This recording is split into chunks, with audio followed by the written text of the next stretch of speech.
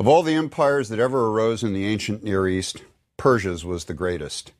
It encompassed more territory than any previous empire ever had, and more than any subsequent empire ever would, until the rise of the Arab Caliphate. Only Alexander's empire rivaled its extent, but his empire barely outlasted his death. The Persian Empire survived for 2 centuries.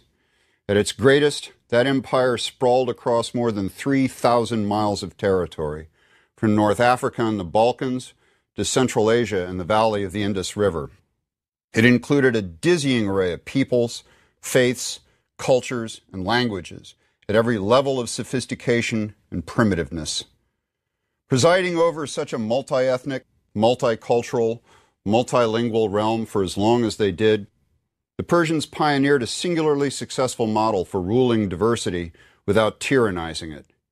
Theirs was a system that emphasized local autonomy within imperial unity, that regarded differences among beliefs and customs and languages as a part of the human condition, not some primal defect to be remedied. So, ruling with a light hand, the Persian Empire was less troubled by revolts than most previous Near Eastern realms. Only the Greeks, Babylonians, and Egyptians consistently resisted Persian rule, motivated by their intense self-awareness and their determination to express that self-awareness through political independence and not mere autonomy. The empire's other peoples were better adjusted and more content. Our understanding of the history and character of the Persian Empire is deeply colored by the nature of our sources. Those sources are far less plentiful and very different in nature than the ones for other Near Eastern empires.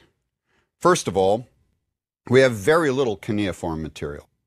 There are a couple of caches of administrative texts from the Persian capital of Persepolis, written in Aramaic, which was the universal language of Persian imperial administration, all told about 2,500 of them.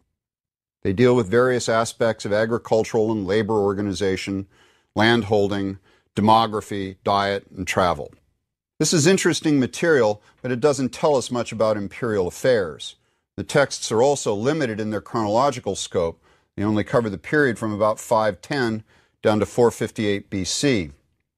There's also a cache of cuneiform texts from Nimrud, containing the archives of a Babylonian merchant family that leased royal lands to soldiers and high court personnel.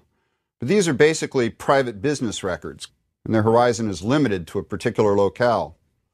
Why the cuneiform texts peter out after the mid-5th century BC isn't immediately clear. It may be that the Persians moved away from clay tablets to papyrus for their record keeping. If so, they started a general shift in the same direction because both clay tablets and the cuneiform script disappear entirely from use by the middle of the 1st century AD. Besides these small cuneiform collections, there are also several caches of papyri from Egypt that date to the Persian period. Being perishable, papyrus survives in Egypt's arid climate, but not elsewhere. One of these caches is a trove of records and letters left by a colony of Jewish soldiers serving the Persians at Elephantine. Another is a cache of administrative texts from Saqqara, but it was recovered from the antiquities market in damaged condition, and both its condition and its provenance compromise its usefulness to scholars. Neither of these collections casts much light on anything but its own small corner of the Persian world. The epigraphic evidence is limited too, both in quantity and scope. Persian kings occasionally put up monumental inscriptions, usually in Old Persian, the Persian's native language, which is a member of the Indo-European language family, along with Greek, Latin, and English. The best known is Darius I's monumental autobiographical inscription carved on a rock face at Behistun, which narrates the circumstances that led to his accession. But most royal inscriptions give us much less historical information than the Behistun text, and that makes them less useful than we would like them to be for reconstructing Persia's history. The Hebrew scriptures are another source. Judea is the subprovince of Yehud in the Persian Empire, so the Jewish texts deal with the Persians insofar as they involve themselves in Jewish affairs. Of the texts in the Hebrew scriptures, Isaiah, Ezra, and Nehemiah all cast a favorable light on the Persians. Only in Esther do we find a more negative Persian picture. But it's the Greek authors who provide our most abundant material on Persia. They give us rich, detailed, and often colorful narratives of Persian history, and vivid sketches of figures, in Persian history. This means that thanks to the Greeks, in Persia's case alone, among the empires of the ancient Near East, are we able to describe political, military, and cultural events in detail. And it also means that our account of the Persian Empire is much longer than our accounts of other Near Eastern empires. But the Greek authors' interests are specialized. For the most part, they focus on Greco-Persian issues and on those parts of the Persian Empire where the Greeks came in contact with Persia, such as Anatolia and the Eastern Mediterranean. This means that we know a fair bit about what went on in those areas, but we know almost nothing about what went on elsewhere. This source problem even has its own name. It's called Hellenocentrism. Most importantly, Greek writers display a strong bias in their writing about the Persians. They paint the Persians in morally unflattering terms in order to contrast them with their own image of themselves as manly, virtuous, and self-sufficient. Here's the warning that the noted Near Eastern historian Amelia Kurt gives us in her book, The Ancient Near East. Quote, "All the Greek writers were fascinated by the wealth and power of the Persian rulers, so they often recount stories of court intrigue and the moral decadence that comes from living in unlimited luxury. In such anecdotes, the Persian king appears as an essentially weak figure, a prey to the machinations of powerful women and sinister eunuchs. This is an inversion of Greek social and political norms with which we as Europeans have usually identified. The image of the cowardly, effeminate Persian monarch has exercised a strong influence through the centuries, making the Persian Empire into a powerful other in European Orientalism, contrasted with Western bravery and masculinity. We must remember this in studying the Persian Empire. The powerful and widespread impression of its political system is fundamentally flawed." End quote. In his History of the Ancient Near East, Mark van de Meerup seconds Kurt's warning, cautioning us also to beware of the classical writer's depiction of the Persian Empire as doomed and disintegrating as a consequence of its intrigues and the decadent addiction to excessive wealth. Archaeology has contributed much less to our understanding of Persia than it has both to other areas of the Near East and the Greco-Roman world. Many important Persian-era sites are today densely inhabited cities, and that, of course, gets in the way of excavation, although, of course, that hasn't stopped excavation in other densely inhabited places like Jerusalem. But perhaps more importantly, Persian excavation projects don't excite the interest, and therefore the funding, that other projects do. Very few Persian sites have any direct connection to biblical incidents or personalities. And Westerners who fund excavations don't feel the sort of cultural connection to Persia that they do with Greece and Rome. This means that what we know about Persia and what we can say is fundamentally limited by the peculiar perspectives and biases of sources that tell a compelling tale, but a tale of which we must always be skeptical. We see Persia through Greek eyes, not through Persian ones. And in fairness to the great people who were the ancient Persians, we must never forget that. The origins of the Persians lie in the vast migration of Indo-European peoples, spreading east from their homeland in the vicinity of the Black Sea. The Persians were part of the Iranian branch of this migration. The early Iranians were cattle herders who gradually moved from Central Asia into the Iranian plateau. The Persians' ancestors settled in southwestern Iran, in Persis, the modern Fars. But we hear nothing definite about either the Persians or their principality before the 7th century BC. The stage for the rise of Persia was set by the Assyrian king Ashurbanipal's destruction of Elam in 646. When Assyria crushed Elam, a local Persian dynasty was able to establish both Persis' independence and its own authority. At the same time, the Iranian pastoralists in southwestern Iran were slowly settling down and becoming farmers and townsmen. Persis is also known as Anshan, a name which is derived from the area's main city. Anshan lay deserted between about 1000 and about 700 BC, but afterwards there was a revival of urban life there and elsewhere in Persis. The earliest appearance of Anshan is in the titles of Persian kings, beginning with Cyrus, who, with his predecessors, Cambyses I, Cyrus I, and Teispes, is called King of Anshan. While the Persians were settling in southwestern Iran, another group of migrating Iranians closely related to them settled in the northern and central Zagros, around Ekbatana, modern Hamadan, where they became known as the Medes. The Medes first appear in Assyrian records in the 9th century BC and came to play an increasingly important role in the history of the Near East over the next 3 centuries. They developed a complex relationship with the Assyrians. They served in the Assyrian army as mercenaries. More often, they fought with the Assyrians, raiding Assyrian lands and suffering retaliatory attacks in return. The Medes' most dramatic achievement was their central role in the destruction of the Assyrian Empire. The traditional view has been that the Medes created a regional empire of their own that preceded the Persians. But lately, this view has been strongly challenged. The foundation of the traditional view lies in Herodotus' account of the history of the Median royal house. Critical scholars are now inclined to see this as a potpourri of legends, woven into a sort of Median national folk epic by Herodotus. The Assyrian evidence doesn't support the existence of a Median empire, even though the historicity of a couple of Median kings is demonstrated by Babylonian records. And archaeological evidence for a Median state is also very sketchy.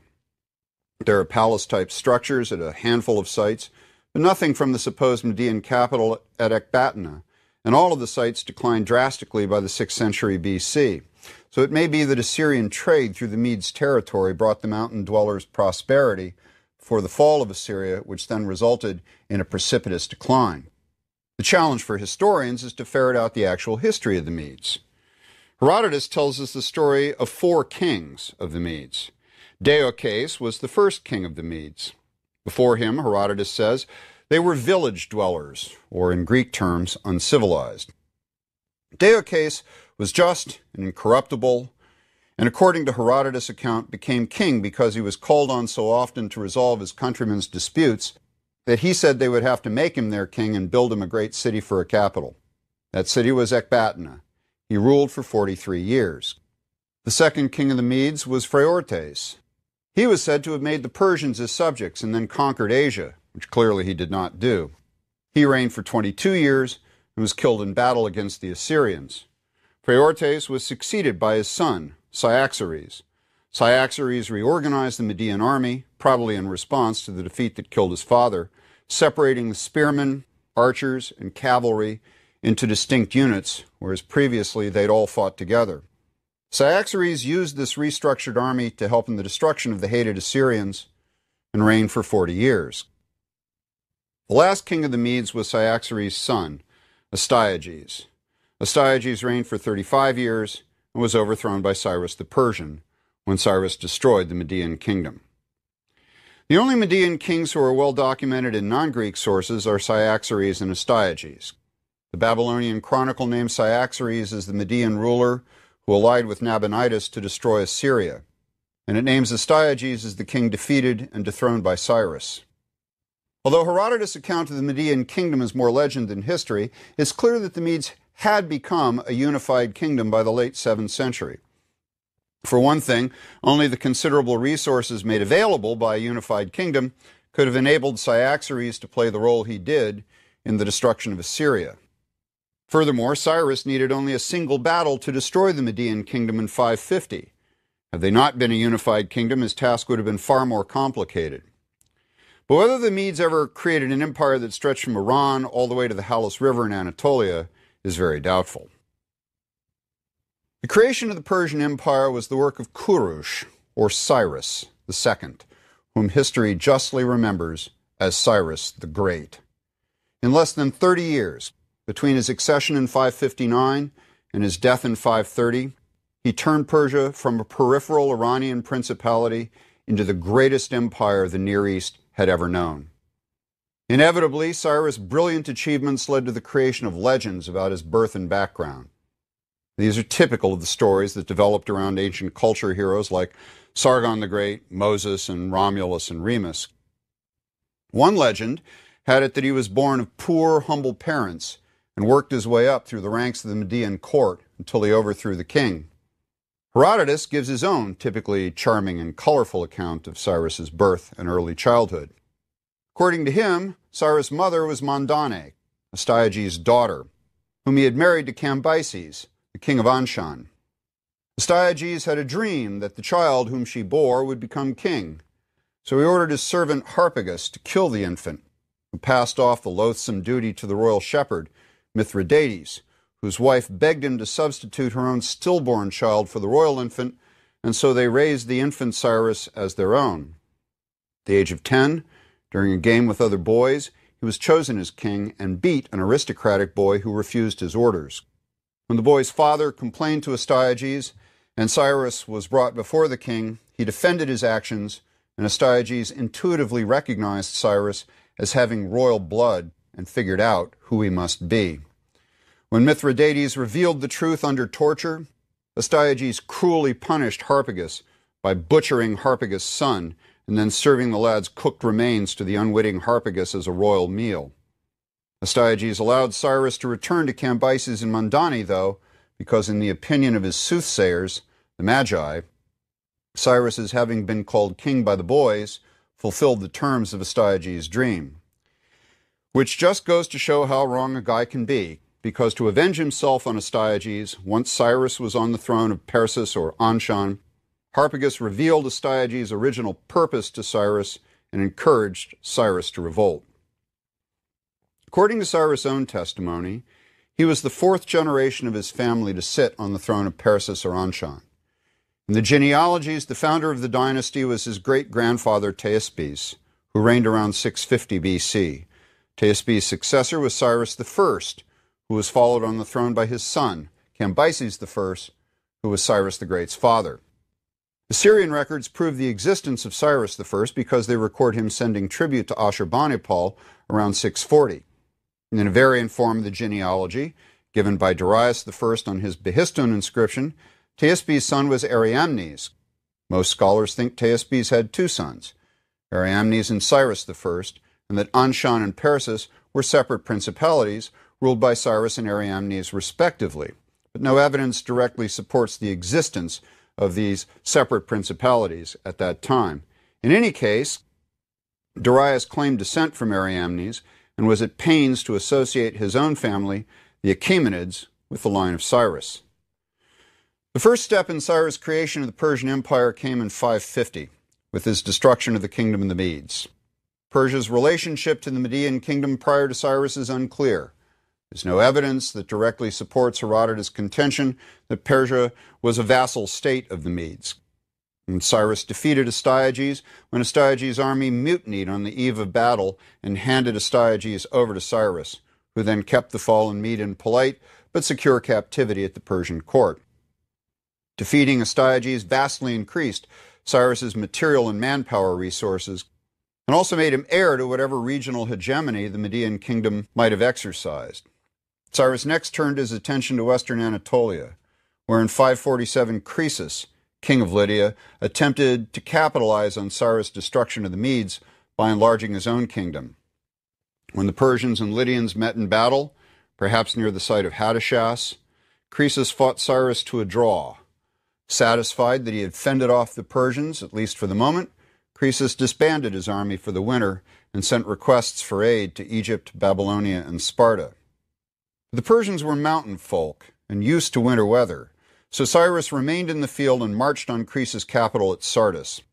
He also sent messengers to the Greek cities on the western shore of Anatolia, the region known as Ionia, to encourage them to join him by rebelling, but they refused. Cyrus laid siege to Sardis in the winter of 546. The city fell after 2 weeks, and with it, the kingdom of Lydia came to an end. The traditions about Croesus' fate are contradictory. The Nabonidus Chronicle from Babylonia implies that he was killed. According to Herodotus, though, Croesus became a trusted advisor at the Persian court after his life was miraculously saved, either spared from being killed by a Persian soldier, when a previously mute boy suddenly cried out to the soldier to spare Croesus, or when a miraculous torrent of rain doused a pyre on which Croesus was about to immolate himself. But Cyrus' treatment of defeated rivals was singularly generous, so the notion that Croesus, like Astyages, was spared and given an honorable retirement has both emotional appeal and historical merit.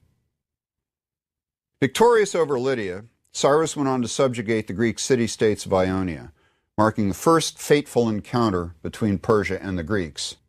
This time, the Persians won.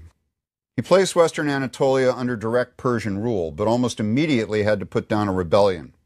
He had appointed a local official, Pactyas, to act as treasurer in western Anatolia under the command of the Persian general Tabalos, who was left in Sardis with a garrison force. Pactyas ran off with the funds and raised a revolt with some backing from the Ionian Greeks. Cyrus responded swiftly and harshly by sending his general Mazares to pursue the rebel, who was turned over to the Persians by the Aegean city-state of Chios. The Persians made an example of some of the Greek cities which had aided the rebellion and then completed the conquest of the city-states of western and southern Anatolia. Mazares sacked Priene, sold its inhabitants into slavery, and ravaged the plain of the Meander River. Harpagus took over the Persian command after Mazares' death and subjugated the Greek cities of Caria, Ionia, and Lycia. Some submitted peacefully, others had to be besieged. Half of the population of Phocea simply took ship and fled to their colony of Eulalia on Corsica, where they joined the fight against Carthage for control of the island. Once Anatolia was secure, Cyrus finally turned his attention to Babylonia. The Neo-Babylonians still controlled an empire that stretched from the Persian Gulf to Palestine. There are hints of fighting between the Neo-Babylonians and Persia prior to the final Persian attack, but Cyrus' invasion also reflected the geopolitical dynamics of the region. Hostility between the powers that dominated Mesopotamia and those that dominated western Iran, the Armenian highlands, and Anatolia was a tradition that stretched back nearly 2,000 years. But Babylonia had also been allied with Lydia, and Cyrus' conquest of Lydia may have been the pretext for the outbreak of hostilities. Whatever it was, when he moved, Cyrus moved decisively. At the Battle of Opis in 539, he destroyed the Neo-Babylonian kingdom with one swift blow, slaughtering its army. The communities of Mesopotamia rushed to submit to him. The Neo-Babylonian king, Nabonidus, fled to Babylon, where he was taken prisoner as the populace formally welcomed Cyrus into the capital as their new king. Cyrus then cast himself as the divinely sanctioned restorer of Babylonia, commissioned a program of civic and sacred building construction, proclaiming the restoration of destroyed sanctuaries and the return of their peoples. It was as part of this program of restoration that he sent the exiles back to Jerusalem from the Babylonian captivity and commissioned the reconstruction of the temple, for which Isaiah 45 verse 1 hails him as the Messiah. This was all part of the customary public rhetoric of Babylonian conquerors after a triumph, which guaranteed continuity to the defeated and offered the local elites political cover for collaborating with the victor. Cyrus's obliteration of the Neo-Babylonian army and government gave him control over territories that extended from the frontiers of Egypt to the Zagros foothills. He moved quickly to install people whom he trusted in control of Babylonia, but avoided taking the royal title himself. Insofar as possible, he left local affairs in native hands. At first, he installed his son, Cambyses, as king in Babylonia. For reasons that aren't clear, after a year he replaced Cambyses with a general named Gobryas as governor. But below the highest echelons, Cyrus retained local Babylonian officials in their posts, a policy which appears to have worked well. There are no hints of the local unrest that had plagued the Assyrians in Babylonia, much less of the sort of open revolt found in Lydia. What measures Cyrus took for the former provinces of the Neo-Babylonian Empire are less clear. The return of the exiles to Jerusalem may hint at a general effort by Persia to restore and strengthen provincial centers in the old Babylonian provinces. Like Astyages and Croesus, Nabonidus was a beneficiary of Cyrus' singular generosity toward former enemies. He became an exile, living on an estate in Carmania in southern Iran for the rest of his life. After the fall of Babylon, Cyrus created a new capital for his empire at Pasargadae. The city was located about 50 miles northeast of the city of Anshan. It's named for the tribe Cyrus belonged to. The style of its buildings was eclectic and imperial. They incorporated Assyrian, Iranian, and even Greek techniques and motifs. So, in Pasargadae, Cyrus created a fitting symbol for the breadth and diversity of his vision of the empire. An empire ruled by Persians, but home to all the peoples of the ancient Near East. Having secured Babylonia in the west, Cyrus turned his attention to eastern Iran and Central Asia. Lying far beyond Greek horizons and of little interest to them, this is the least well-documented part of Cyrus' activity. Greek writers credit Cyrus with the conquest of Bactria and Sogdiana as far as the Jaxartes River. A string of Persian forts built along the Jaxartes includes Ciriscata, whose foundation was later linked to Cyrus. Though it's not clear how much of the region he actually conquered, it looks as though he brought most of Afghanistan and South Central Asia under some sort of Persian control. Then, in 530, while fighting the nomadic Massagetai, who lived in Central Asia beyond the Jaxartes, Cyrus the Great was killed in battle. Cyrus's son Cambyses succeeded him on the throne. Cambyses continued the expansion of the empire by conquering Egypt. King Amasis of Egypt had actively supported Cyrus's opponents and taken steps to strengthen Egypt's position vis-à-vis Persia. He allied with Polycrates of Samos as a balance against Persia's control of Ionia. He also conquered Cyprus to check Persian control of the Levant. Cambyses carefully laid the groundwork for the Persian invasion of Egypt by doing three things: building a fleet to counter Egypt's naval supremacy, taking Egypt's outposts, and securing the invasion routes across the Sinai. His navy consisted of the cutting-edge triremes, which were top-of-the-line warships propelled in combat by three vertical banks of oars.